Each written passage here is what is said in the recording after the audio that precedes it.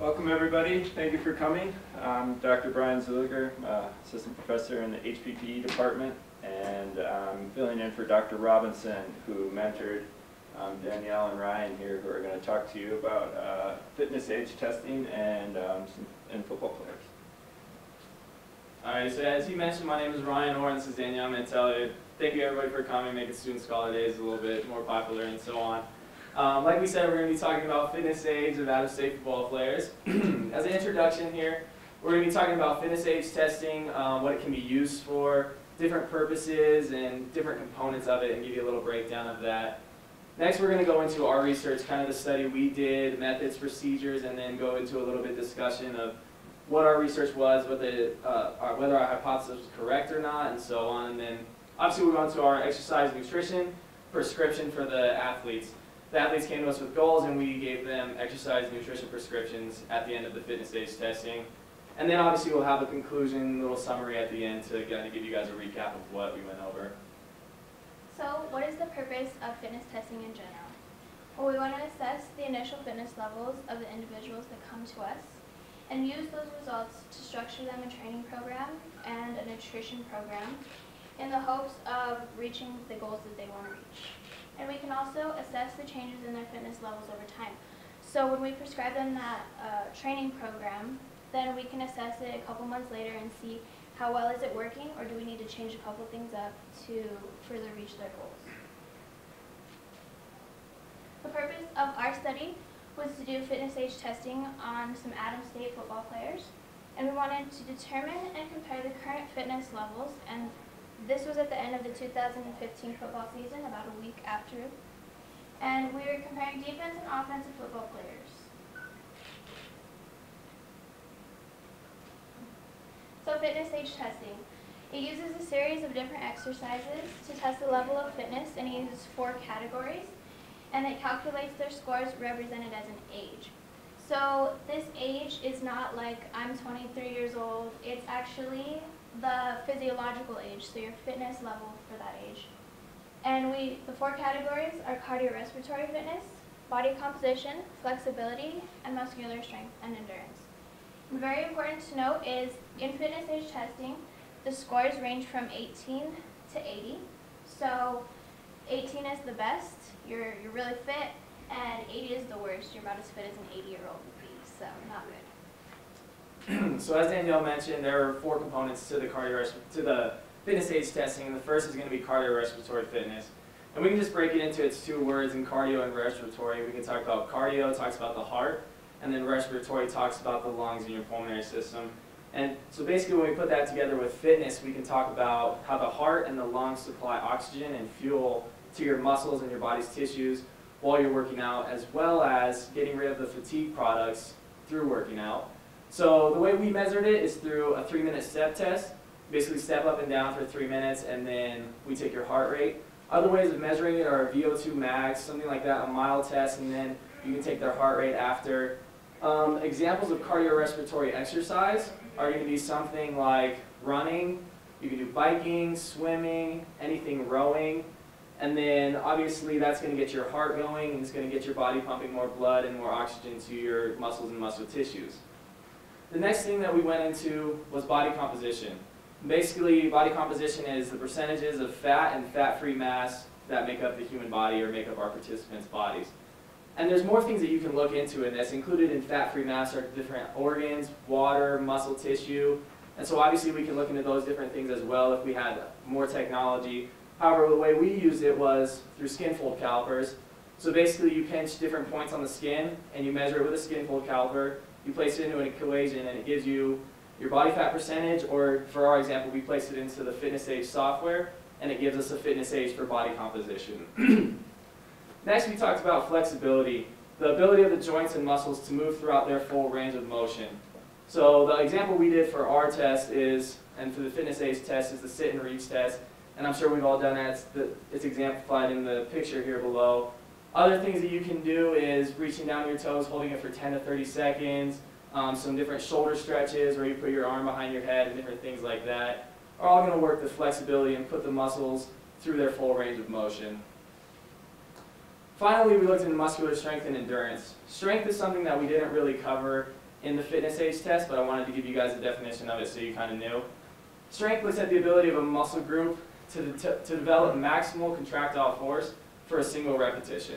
So that's going to be an example of that is just a 1 rep max. Obviously, you lift as much weight as you can one time, either in the bench max or the squat max, whatever weight it is, you lift at 1 maximal contractile force.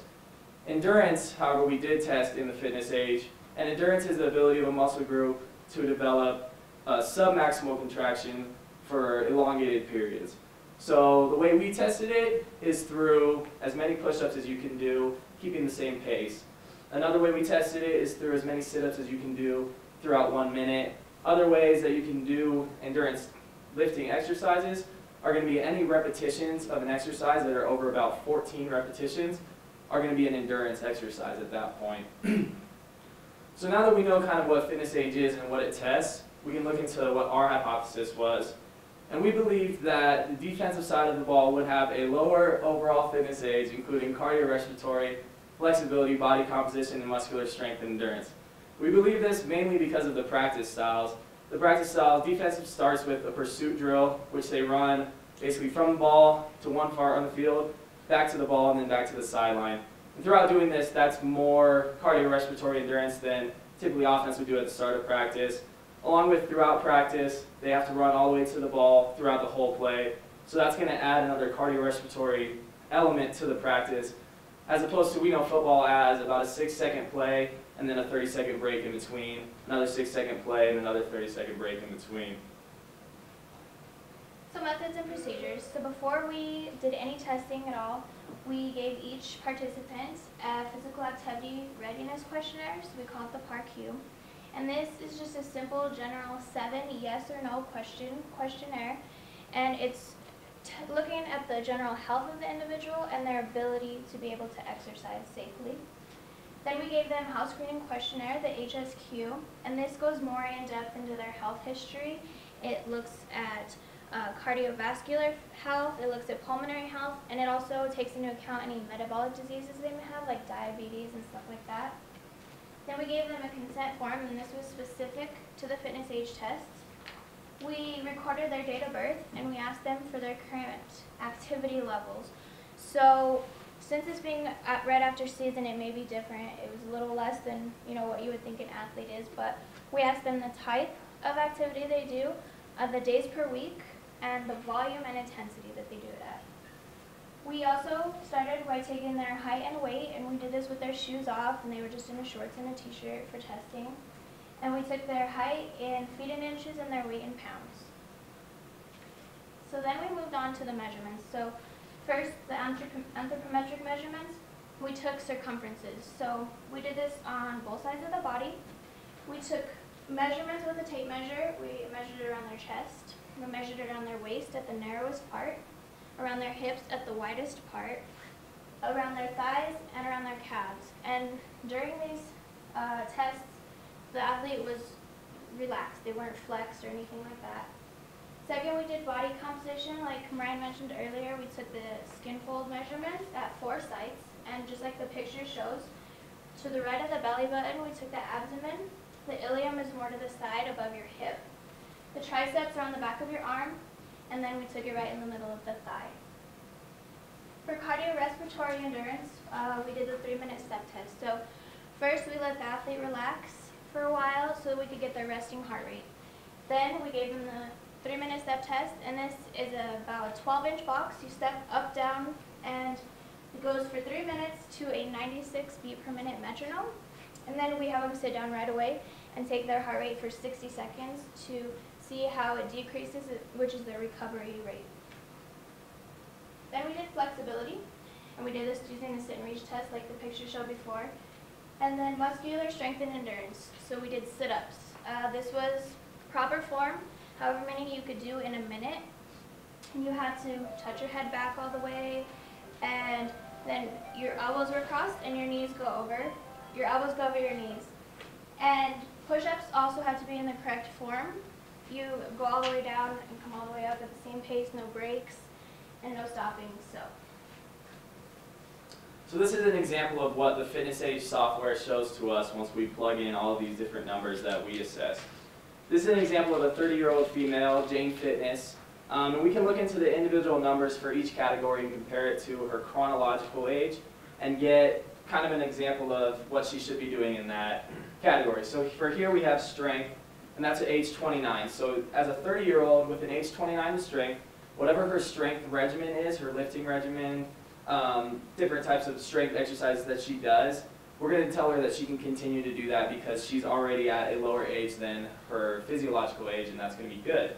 However, see, in flexibility, cardiorespiratory, and body composition, all of those are higher than we would hope them to be, obviously, because they are higher than her chronological age. So we're going to ask her to do some flexibility exercises, maybe some yoga in the morning, either way. Cardiorespiratory exercises, like we said, running, swimming, biking, rowing, cycling, anything like that. And then with body composition, a big part of that is nutrition, as well as if we increase the other three, then that will be good as well. However, nutrition is going to play a big role in the body composition. So as you can see here, the 30-year-old female, overall fitness age of 42, she's going to be about 12 years older physiologically than she is chronologically, and so there's definitely some room to work on here. So these are our results from the test we did. So there's two graphs comparing offense and defense. We have the 5 athletes that we tested in each category. Then we have the mean and the standard deviation. So if we look at the overall fitness age for both, for offense, the lowest was 20 and the highest was 37. So the mean, that came out to be 27, and there's a standard deviation of 6.4. If you look at cardiorespiratory fitness, there's a greater standard deviation, which means there's a different spread of ages, so from 19 to 78. 19 is pretty good, 78 not so good. So you compare the offense, the average fitness age overall was 27, and the defense was 32, which is higher, so the defense is less fit than the offense. We can look into it here as well. Fitness age overall, you can see the defense in orange and the offense in blue. Again, we said the lower overall fitness age is better. So blue, offense, better overall fitness age. The cardiorespiratory we looked into, and we figured that the reason it was so high is because of what we had stated before, that football isn't typically a cardiorespiratory or an endurance sport. It's that 6-second play, maximum 6-second play, and then a 30-second break. You're not really getting into your aerobic energy system as much as somebody in track and field would, or in cross country, something like that. And so we figured that's why the cardiorespiratory was so high. Body composition, we did figure it would be pretty low, and it was around the 20-year-old age range where our participants were. Then flexibility was a little bit high, it's around 30, and you can see that the offense was a little bit older in that category, however it was not very significant. And so then muscular strength and endurance as well, we also figured as a football player, muscular strength and endurance was something that they stress pretty highly on the field, obviously, because of the strength component of football, going up against somebody one-on-one and trying to beat them with strength, obviously. So then with that data and our participants' goals, we came up with basically 2 groups of exercise prescriptions. About 5 of the individuals came to us and said that they wanted to gain weight, and about 5 of them came to us and said they wanted to lose weight. Now when they talk about gain weight, most of them are typically talking about gaining lean muscle. However, some positions, it doesn't matter whether you gain lean muscle or gain lean muscle and a little bit of fat. So obviously, we catered it to each individual as well. So for cardiorespiratory, everybody needed to increase that, as we saw in our last graph in our data tables. They were all up around 50 years old as their physiological age. And so if we can get that lower, then that's going to be better for everybody. The way we did this is by increasing running, plyometrics, swimming, cycling, different stuff like that. And the reason we put plyometrics into the weight gain category is because it's also going to be working a lot of their endurance muscles. And if they do get around that 8 to 12 reps, they're going to be also growing their muscles and typically gaining weight. So for flexibility, we said obviously increase because they were all around that 30 age range for the physiological age.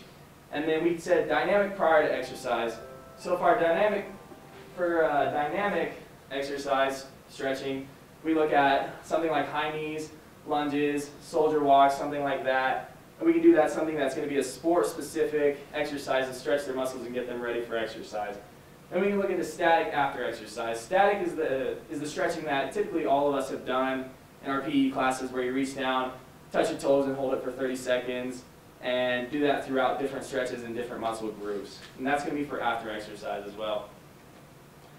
And then muscular strength and endurance, we structure it towards hypertrophy more. Obviously, all of the athletes, the football athletes, were lifting pretty much amount that is suitable to gaining weight and gaining strength. 3 to 5 times a week was about where they were, so we said lifting time is good. However, we can structure it more towards hypertrophy, which is about 8 to 12 reps of 60 to 80% max, 3 to 5 sets, 2 to 3 times a week with rest. So we wanted them to lift 8 to 12 reps, which is obviously going to increase their muscle hypertrophy. And muscle hypertrophy is basically the growing of the individual muscle fibers, which is going to help them gain weight in the long run. Nutritionally, we're going to increase their protein intake to about 2.4 grams per kilogram of body weight. And we know that every pound is about 2.2 kilograms.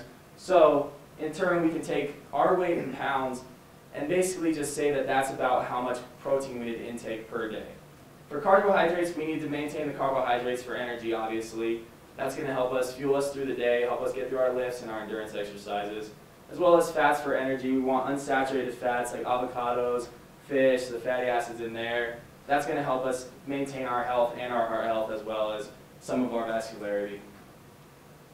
So for those who wanted to lose weight, it's kind of the same thing as Ryan was just talking about. We want to increase the running, the plyos, swimming, cycling, and you can do whatever exercise that best fits you and you like to do and enjoy, so that you'll do it more often, because we want to increase the time you do it, and we want to increase the intensity as well. And this will help with you losing the body fat that you want to lose. As far as flexibility, of course everyone can improve on this, increase it, and you can do flexibility exercises in the morning when you wake up, not just at practice. You can do it before you go to bed. And then muscular strength and endurance. Obviously, they're still lifting, they're still maintaining their strength, so we want them to keep that up. But we want them to lose the fat weight. So as far as nutrition goes, they can maintain their protein because they're going to need that for lifting weights. But we need to get them healthy carbs for energy. They're going to be doing a little more running, a little more exercise, so they need those carbs for energy. It's not going to make you pack on the fat like the stereotype says, but carbs are good for energy, and we also need to reduce the fat intake, especially saturated fat. You still need fat in your diet, but let's tailor it more to unsaturated fat, and it's going to be good for your body, and it also gives you a little bit of energy too. Now for our discussion, obviously our hypothesis was not supported. If you remember, our hypothesis was that the defensive side of the ball would have a lower overall fitness age. However, the offensive side of the ball did have a lower overall fitness age. Improvements in our study design can be timing. We did test them 1 week after the football season was over. So some of the athletes may have done nothing all week. Some of them may have continued their training regimen. We just had a lot of discrepancy there. Obviously, motivation levels was something that is tough to control, but if we could have controlled it, I think it would have made a difference. Some individuals came in ready to go, trying to compete with the person next to them. Other individuals came in and tried to just go through the motions and kind of get it done. Obviously, participant numbers, we did only have 10 participants, as we said. If we can include that number and raise that number, then we're obviously going to get more reliable data. And then participant matching is something that I will explain on this slide. We had defensively, we had a safety, 3 defensive ends, and a linebacker. Offensively, we had 3 wide receivers, a running back, and a tight end. So as you look up, if you know football at all, O-line matches up with D-line, linebackers with running backs and tight ends, and then safeties would be with wide receivers and cornerbacks as well. And so if we had 3 defensive ends, and if we match them up against the 3 wide receivers, the 3 wide receivers are going to be some of the fittest individuals on the field, as opposed to the D-linemen are going to be some of the bigger individuals on the field. So if we could have matched up more O-line, D-line, wide receiver, cornerbacks, matches like that, I think that our results would have been also more reliable and conclusive. However, in summary, fitness age testing is still valid and purposeful. It does serve a purpose. We can use it to assess fitness changes. We can use it to assess starting fitness levels and things like that. And we can use it to continue and also I think that fitness age testing is something that's pretty easy for everybody to understand. If you're 30 years old, I think that obviously you know that your physiological age should be below 30, and that would be something that is going to help you do that. Results were not conclusive. However, with a larger group of more specific participants, we can definitely incur more of a reliable result for this study. And that is all. Anybody have any questions for us?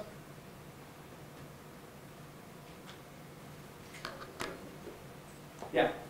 So, I understand that obviously having a lower fitness age testing is better, but my question is, isn't it unrealistic to ask, and I'm totally making this up, like a 50-year-old to have an 18?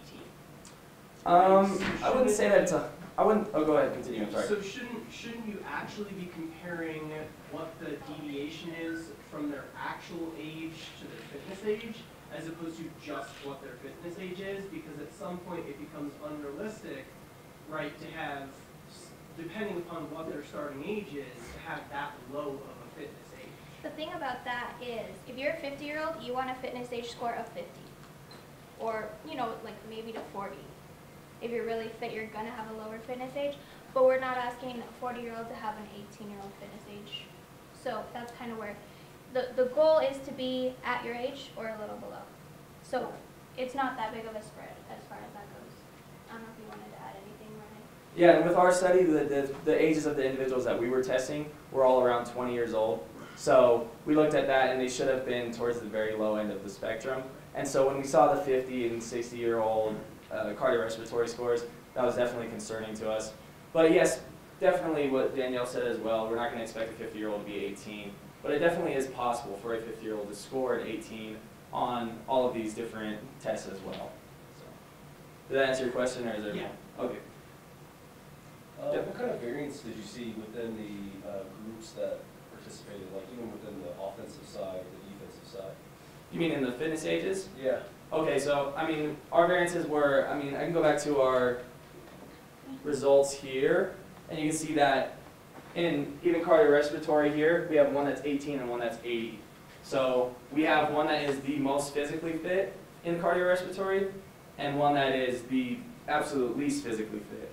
So that's one thing also that I think had to do with our matching of the participants. Like I said, with the defensive lineman, offensive lineman, I think that if we would have had more similar participants, those numbers wouldn't have been as crazy different.